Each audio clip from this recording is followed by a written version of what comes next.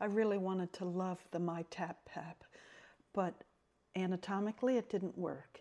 And one word for the manufacturer, for me, I think the issue is that this is just too long and there is not enough adjustability for me, even maybe an eighth of an inch or something to bring it closer so that my nostrils and my teeth can work together. I love some of the novel masks that I'm seeing out there on the market.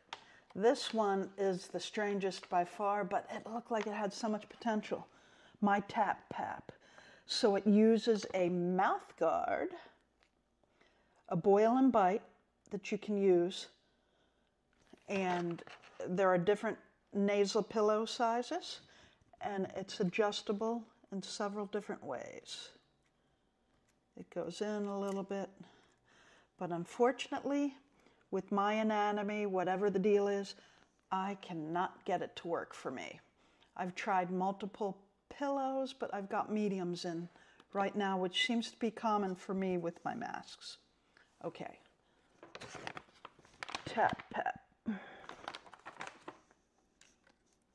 Okay.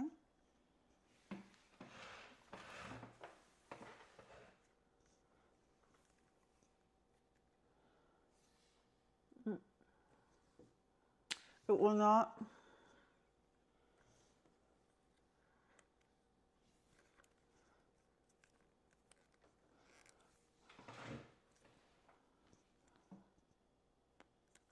There is no angle on this that will allow me to bite, even if my impression was in there, and get these to move into my nostrils with any,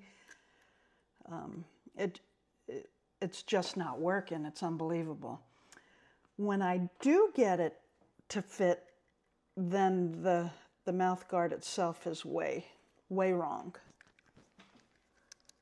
So it's just not.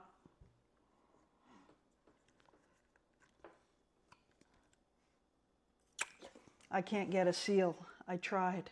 So the TapPap, I guess, is not one size for everybody when it comes to jaw structure. Now, I do have a corrected mouth from an overbite as a kid, and I wore braces. Now I've got a little bit of a crossbite, but I think it's more to do with chin anatomy. Chin and the distance, but it's just a little too short, and I can't get the nasal pillows, no matter what size I use, to reach far enough into my nose to make a seal.